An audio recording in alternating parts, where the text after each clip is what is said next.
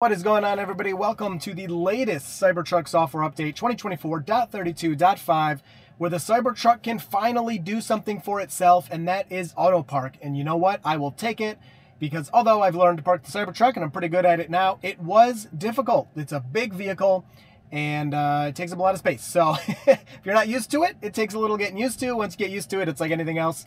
You can park it no problem. So we got Vision Auto Park. A lot of people mistaked my last Cybertruck update video for the Park Assist, which is what you're seeing here on the display, where you get this nice visual to kind of help you park. This is actual Auto Park, where the Cybertruck will park itself all on its own. You just kind of select your spot if we can find one here. There are a few other things in these release notes, which we're going to go over really quick, and then we'll get into the Auto Park testing and Auto Frunk testing. But yeah, the Cybertruck can finally park itself. We'll see the Squircle get to move all on its own for the first time.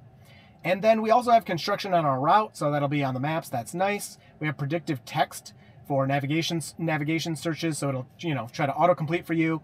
And then search in this area. So if you search for something and you're like, oh wait, I want to look, you're at work, you're like, I want to see if it's by my house. You move the map by your house, you can, then search in that area, just like how Google Maps works. And that's pretty nice. So I do see some parking spots coming up here. These are handicap spots, but that's all right. We're gonna dip in there and dip right out. So let's just do it. So I've tried this a few times, and I found if you use the spot that the Cybertruck suggests, so you see this P right here, that's basically the spot it's suggesting that I take. It works a lot better versus if I pick another spot, because you do have the option when you're doing this to look around your map, and you can see up there, hopefully, that you can pick. We have 2 or 3 different spots that we can pick from, and I can pick any of those spots that I want the Cybertruck to, auto park for me.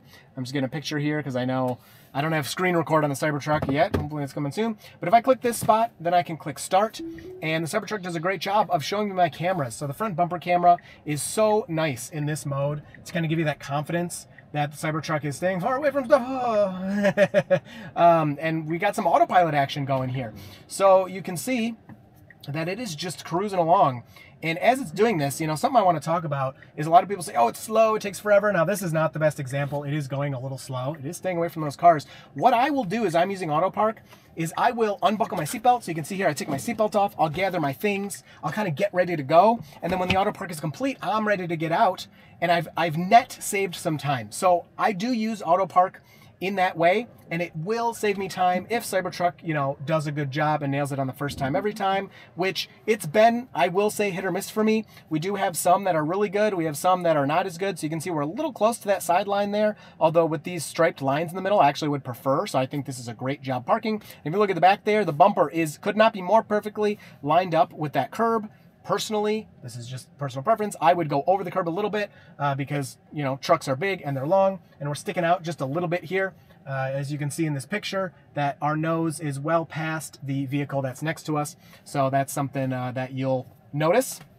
But very cool to see the Squircle move by itself, and you can see the little blue icon in the top right, the first time we've gotten to see that in the Cybertruck, which we'll see for FSD and Autopilot as well. 2 other things I want to mention before we move on. Number 1, we do have hands-free frunk, which I'll show kind of near the end of the video, but you can walk up, it'll detect your iPhone for now if you have an iPhone 11 or newer, and it'll automatically open for you.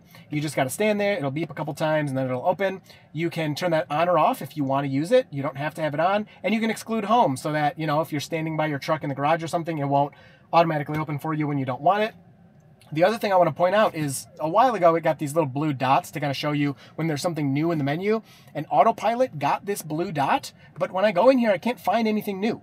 If you look under locks, you can see my hands-free frunk says new right next to it, and that had a blue dot until I saw it, and then the blue dot went away. Well, under Autopilot there's a blue dot, but I can't do anything, so there's nothing new.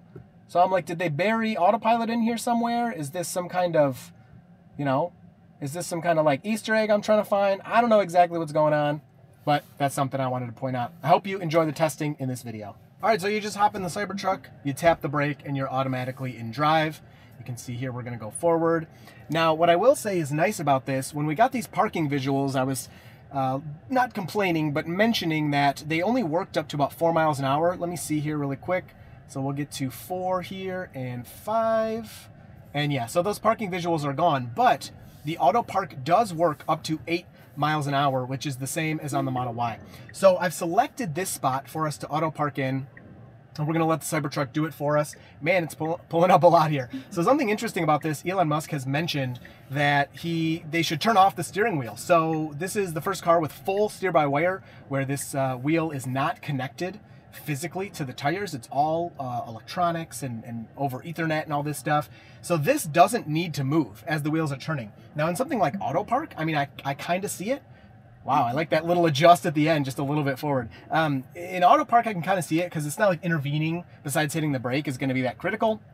But if you are in a situation where you need to take over steering, it'd probably help if the steering wheel was in the appropriate spot. We're up just a little bit too far, and if I look at the cars to my right and my left, I can tell obviously that we are way sticking out compared to those, so a little bit more back up would have been nice. Now, one of the really good pieces of news here is that it seems Ashok, who's heading the autopilot team, has a really good feel for when these updates are going to come. He has talked about a couple of updates now, and he's been right on the money. He said this was going to come this weekend. He kind of indirectly said it, and they had a few hours left, but it did happen.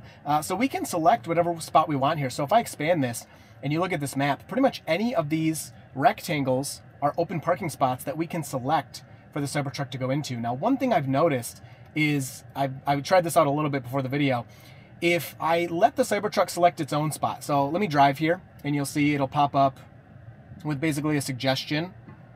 Give it a second here because I selected one. So right there, that's its suggested parking spot. If I use the suggested one, it seems to do a better job of parking versus if I pick my own. So let me pick this one way back here. It's pretty far away. Let me bring up the cameras for you there, and we'll just click start. This thing is going to have to back up a pretty good amount to get into that spot. Oh, it's actually closer than I thought. It was a little deceiving on the screen. But I found that if I select a spot that's farther away, it's not the suggested one, the Cybertruck tends to not do as good of a job getting into the spot. So we'll see how it contends with this sign here. And no, we look really centered. So I was seeing in my testing earlier, whoa, you're about to touch it? I'll let it happen for the video. Oh, it didn't touch it. I got to get a picture of that. It's got to be close. But we're still sticking out just a little bit. I was finding it was really off to one side of the parking spot when I was selecting it and not using the suggested spot. I would say we're just about as far back as we could be in this spot. So this is a much better spot, or a much better job on this one. Let me go take a picture of that. All right, y'all, we came to downtown to do this right. So here's the first one I found. It's only gonna park next to one car, and hopefully we don't pull up too much, but yeah, whatever. We could be awkward here. I'll let it happen. Nobody's behind me for now, which you can't see because we're looking at the front camera. And this thing is going into a parallel parking spot. It is tapping the brake there and really swung out. That guy's looking at me. He didn't like that, but he stopped at a red light, so he could have just not pulled up that far. I don't know. That was weird. I don't know what he's looking at because he literally has just stopped next to me now. He can't go anywhere. So Cybertruck is trying to get in there. You can see that back tire getting close to the curb, and now some cars are starting to pull up. They should be able to go around us here. And I think this is probably pretty normal, you know, situation. Actually, I don't know if this is actually a parking spot, but the Cybertruck brought it up, so I went for it. And I think that's pretty good. Yeah, we'll stop right there. And I don't think this is actually a parallel parking spot, but it did it. I picked it. You know what? I'll take it. That really wasn't awful. And look at that. We got bubbles for celebration. Oh, this is so nerve-wracking. All right, let's get out of here. I'm already in drive. I'll find another spot for us. And yeah, I don't know what's going on up there. I think everybody's okay. This is definitely a parallel parking spot. We're just trolling here. And there you go. It did bring it up. So we're going to go for it. I'm going to click that. And my goal is to tell you about today's sponsor, Delete Me, before it finishes parking this parallel parking spot. So if you don't know, data brokers are online entities that are stealing your information. They're collecting it and they're selling it. They sell your information, your phone number, your full name, your address. And we got an audience for this one. And they sell that to bad guys, and that could lead to identity theft, phishing, or other scams. But you can use Delete Me. They will scour the internet for you, and they will delete your personal information from these data brokers and get your information safe. Dear Lord, is this nerve-wracking. Oh my goodness. And yeah, I've been using Delete Me for a year. They have taken my information off of lots of websites. Oh my God, no. Screw this, I can't do it.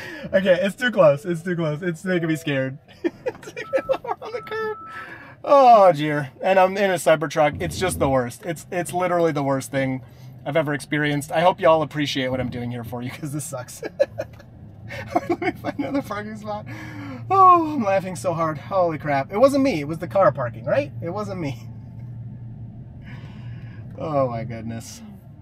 All right, here's our next chance here. We are parallel parking in this spot. Oh, did a person just walk behind us? They sure did. And it stopped my auto park ability. So, save 20% on Delete Me by using my link below in the code Dirty Tesla YT. I can't remember the code right now. I'm stressing about this. This is so embarrassing. Dude, FSD and Cybertruck is going to be something else. So yeah, we're here doing Auto Park. Thank you to Delete Me for sponsoring this very embarrassing video. But their product is not embarrassing. Definitely check them out. They have, seriously, they've deleted my information from so much of the internet. It's amazing. So yeah, thank you to Delete Me for sponsoring this portion of the video, this parallel park, this successful one. And you can see the little yoke up there. Dang, I'll have to get a close-up of that for you. Look at that front bumper cam. Oh, and a little back up, and that should be good right there. Okay, that's good. That's it. All right, we did it. You know what? That parallel park was great. That one, it handled really well. Let's check out our cameras here. I'll hop out and get some pictures. But no, that looks awesome. Look how close to the curb we are over there. And we're a good distance from the car in front of us, but there's space behind us as well for someone else to park. So that one was good. I'm still cringing from the first one though. All right, I've been driving around for a long time trying to find a spot between two cars to test this out with. And I finally found one here. You can see in the bottom right there, there's a little space. I'm not sure it's big enough. That's one of the problems with this, is a lot of the spaces just simply aren't big enough. And it's not allowing me to select it. So I don't know if it can detect that space isn't big enough or what the reason is, but yeah, I'm not able to do auto park in that spot. So I'll keep looking, but I'm not sure I'm going to be able to get it.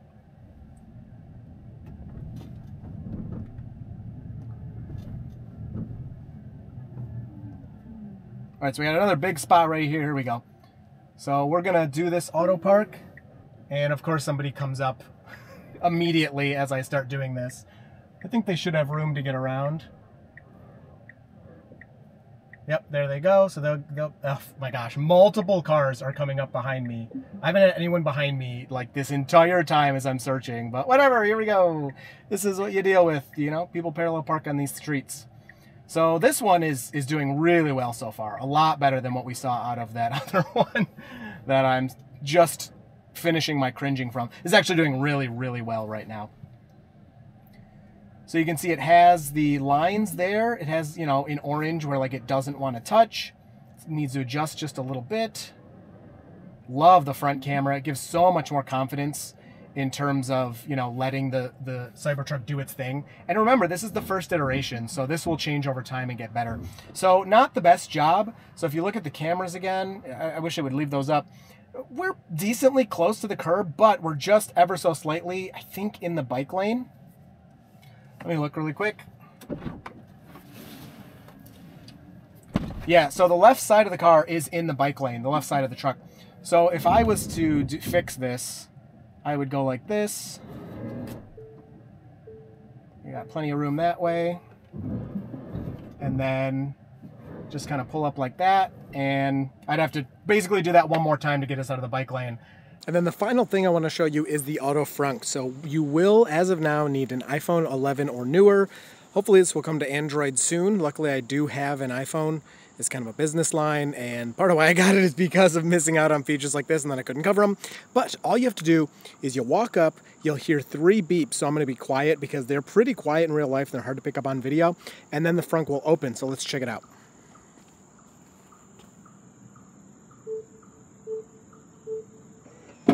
So hopefully you heard those 3 beeps, and then it opens up. It basically is just confirming that you're standing in front of the Cybertruck. You actually want the frunk to open. Your hands could be full. You could then, you know, put some stuff into the frunk, and then you can close it with the button. It does not automatically close when you walk away. So if I take a few steps back here, this is where I started the video basically. It's not going to auto close. You could walk away, leave it open if, you know, you're unloading and your hands are full, and then you could go ahead and close it from the app wherever you know, get to your destination. If you forget, you'll get a notification that it's open, and you can do it that way. But as of now, it does not auto close. It would be nice though, because it does know when you walk away, and I'll show you how I know that.